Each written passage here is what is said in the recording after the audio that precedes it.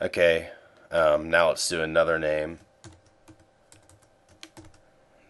that starts with the same. Okay, if I wanna work right through autocomplete, I just keep typing.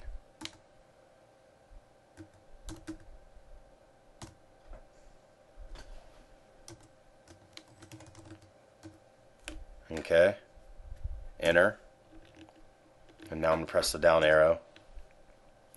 So now I'm typing in JER, and you can see that it hasn't.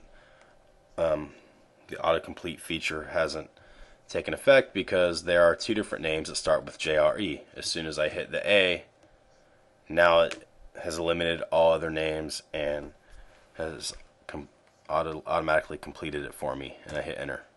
So you can see that's a pretty useful feature. Another thing you can do is you can use the autocorrect feature of Excel to help with some data entry techniques. I'll just move down here. Let's say that there's a company with a really long name and we want to use an acronym instead of having to type in their name. So company with long name. We'll use the CWLN as an acronym. Alright, so what we can do is we can go to File, Options, and then the Excel Options dialog box will appear. Click on Proofing, and then here we have the Autocorrect Options button. We click on that, and then right here we can just replace our acronym CWLN with company with long name. So this is meant to basically correct misspelled words, but we can also use it for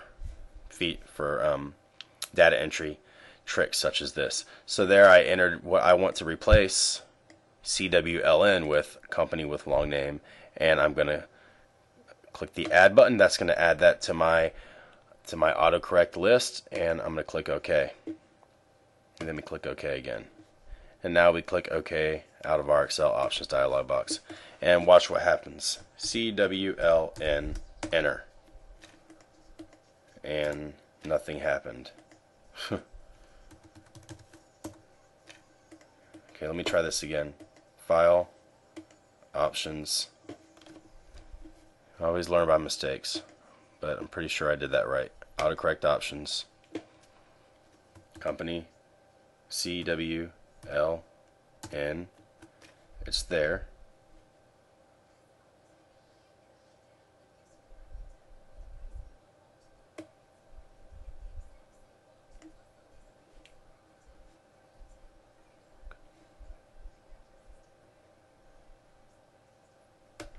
I'm not sure what that is.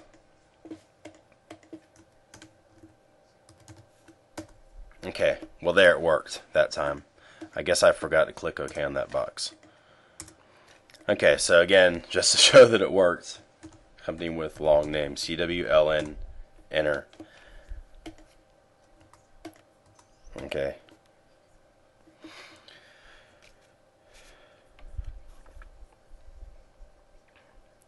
Okay, just other things you can do is copying and pasting different cells. You can click on a name here, click on a cell, press Control C. That's a shortcut. Then I can click on another cell and I press Control V. I'm pretty sure you've done that before, but if you haven't, that's how you can copy and paste content. Another way you can do it, click on a cell. You can just click the copy button up here in the clipboard, and then select a cell, and then up here select the paste button.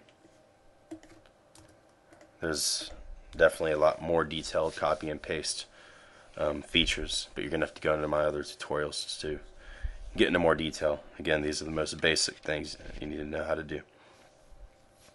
Alright, so you can see here, well, I guess if we're covering entering in content, I'll just go over formulas now. Alright, well, how to clear content. The most basic way to clear content, you can just hold your select the cell that the content's in and press backspace. A much more efficient way is to select the cells, all cells that contain content. You can go up here to the clear button and you can select clear contents, and there all the content has been cleared. Alright, formulas. I'm going to cover formulas. Formulas are really what makes Excel as powerful as it is. Alright, so here I'm just going to enter in some numbers.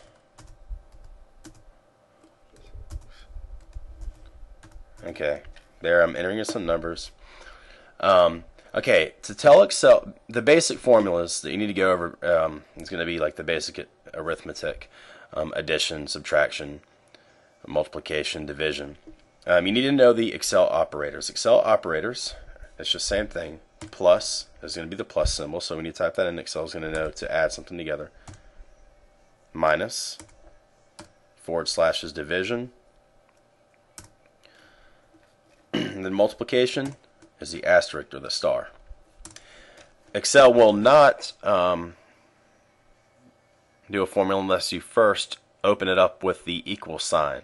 So to let Excel know you're doing a formula or a function, you must first hit equals. And then you can do something like, you can see what I'm doing here. I'm going to say this cell equals 5 plus 5. So I'm manually entering in numbers. 5 plus 5. And the result is 10. It will display the result. I can also, now I'm going to move to another cell so you know that I'm not referring to these cells at all. These are just manually entered in formulas. Equals 5 minus 2, and the result will be 3. Okay, equals 5 times 5, and you can see that's multiplication. 5 times 5, 25, and then 10 divided by 2, or equals, see, equals 10 divided by 2, and there, our result's 5. So that's the most basic way to do formulas. What makes Excel efficient, though, is that you can refer to cells. So over here, I'll just say result. I'll title this result for this cell, and these are all the numbers. I can say equals cell, the content inside of cell B4, and you can see that once I select a cell that a formula is referring to, there's little marching lines going around that cell. So B4 plus the content that is inside cell C4. And I hit enter, and there we have 45 plus 5, and our result's 50. But watch this. I can change the number, because since it's referring to the cell, and it's going to change my result. I can change this to 20, and it's going to change my result again. So I'm referring to cells. And then again, I can do multiplication. Cell B4 times cell C4, and I can keep going. Plus cell D4 minus cell E4 divided by cell F4. It's important you know the order of operations. I have a tutorial for that as well. Just need to look it up, and I'm sure there's plenty of other tutorials on that, but you need to know that before you really get into formulas. I can do equals that cell plus cell C4 plus cell D4 plus cell E4 plus cell F4.